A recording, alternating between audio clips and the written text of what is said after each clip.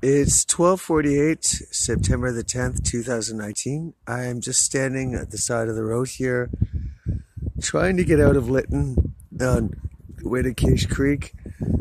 I was just standing, looking over across the street. We've seen these all over the place. There's some sort of markers for people who have been murdered by the RCMP during the Great Water Apocalypse, May 2016.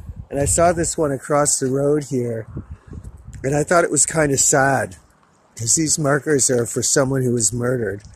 So I thought I'd come over here and just put it upright, because the person who was killed, their life was important at one point, and the fact that they were murdered is important too. So I'll just put it back in its place.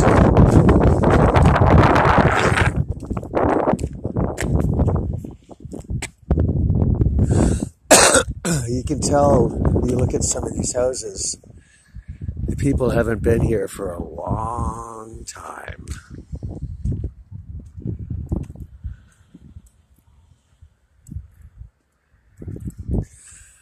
You know, the person's dead, and so